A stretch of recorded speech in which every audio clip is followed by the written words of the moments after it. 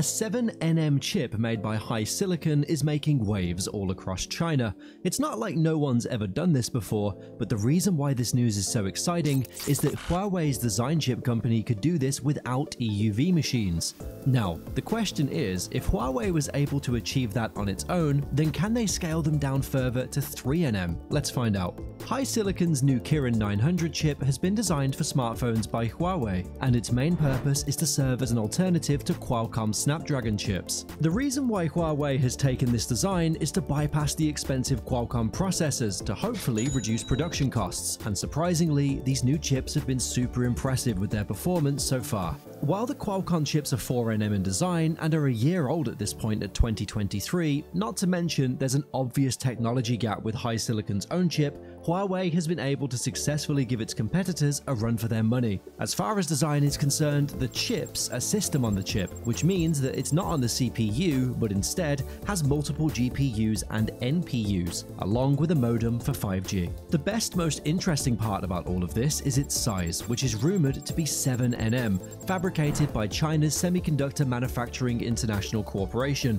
In fact, the size of the chip is so unbelievable that some tech enthusiasts even call it a 5nm class node. What's even more exciting about these new chips is that since the technology is good enough for mass producing them, the SMIC will now be able to manufacture thousands of millions of these chips in record time. The reason why SMIC's mass production is such good news for chip designers is because in the near future, this means that such facilities will be able to produce AI accelerators designed by local companies like Baidu and Startup Beer. As of right now, Baidu is one of the most popular search engines in the world. This is because of China's Great Firewall, restricting access to other popular platforms worldwide.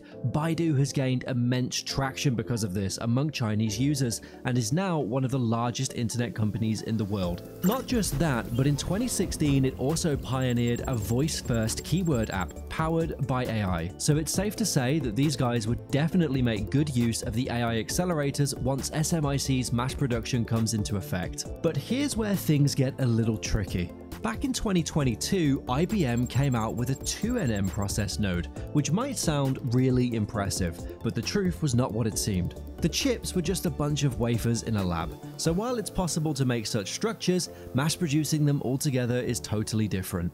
Now, adding further fuel to the fire here is the whole controversy surrounding the process node names. So, SMIC positioned their N+2 process node as an equivalent to 7nm, which does make sense to some extent, but it's not exactly the real deal here. Be it a 7nm chip, a 5nm chip, or even a 3nm chip like Apple's new A17 chip, these numbers don't actually represent the dimensions within the transistors, they're just mere estimates of the driving capability of a device, or in simpler terms, the performance of the device. Now, here's the thing.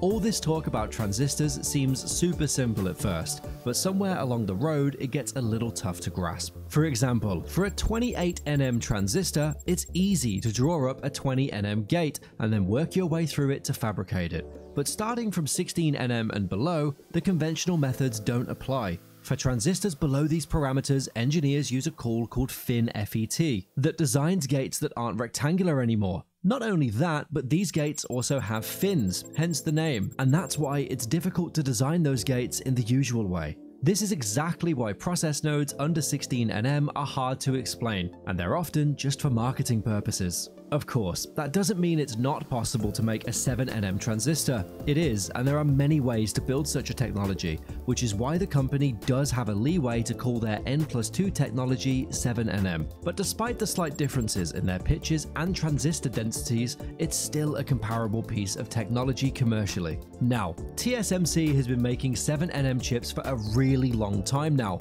In 2017, they successfully kickstarted their production, and by 2020, they had already fabricated over 1 billion of these chips. The reason why the company could yield so many of them was because of the EUV machines they had, but since SMIC reportedly had no access to such technology, their 7nm chips are a little different from TSMC's. With the help of immersion deep ultraviolet machines called DUV machines from ASML, Huawei's chip company could bypass the conventional production process of fabricating 7nm chips and come up with their own tech that works just as well as the one on the market. In fact, not having access to EUV machines turned out to be a better bargain for them. Rumor has it that they've already placed an order order for 50 DUV machines to meet potential production demands in the future, and that's definitely something worth getting excited over. The main difference between EUV machines and DUV machines lies in the wafer patterning. Both types of machines use different wavelengths of light. DUV machines use a wavelength of around 193 nm,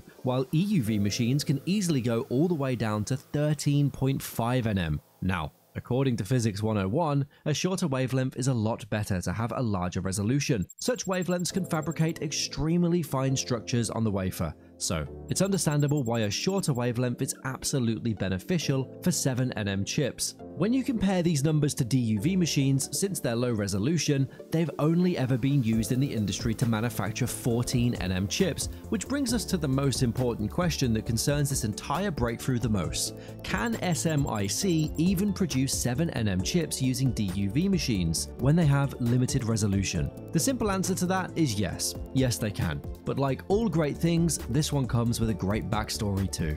In case you didn't know, there was once a time in New Zealand where they didn't really have a space industry until a company called Rocket Lab shifted things around a little. With no big pocket investors or any access to advanced technology, people at Rocket Labs got creative and started 3D printing rockets instead of waiting for billions of dollars of investments to pour in. The reason why this is a valid example here is because Rocket Labs was in the same boat as SMIC.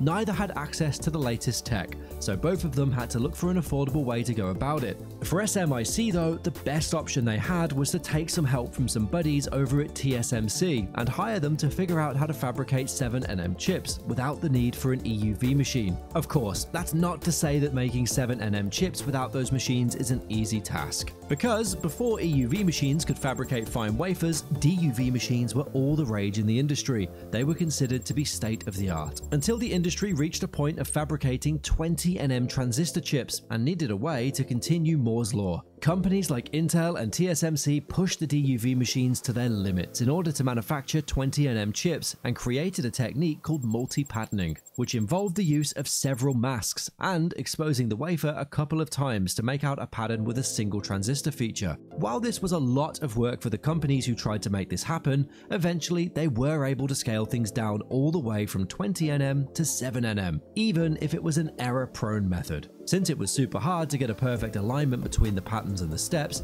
the misalignment resulted in a lot of defects, which ultimately also cost engineers a lot of money.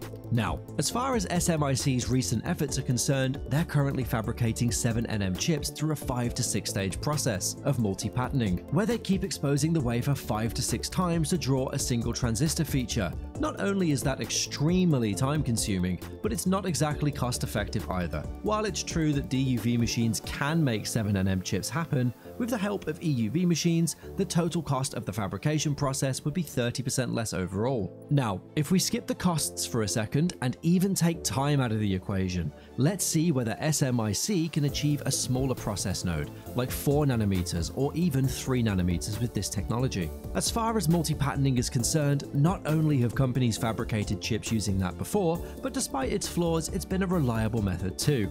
However, the defect rate would be too high, and it's just too much of a calculated risk to take. Even now, with EUV machines, there's still a defect rate affecting 1/3 of the wafers, which is why there's a dire need for high-NA EUV machines, a step up from its predecessor. For China, knowing how hands-on they are with tech and innovation, it's only a matter of time before they adopt novel techniques and invest in lithography machines to stimulate the Chinese industry. After all, it's all about long-term planning for them, and since their focus is to build self-sufficiency in semiconductor space, then taking a chance on futuristic technology is their safest bet. If you like this video, please support the channel by dropping a like and subscribing to the channel for more videos just like this.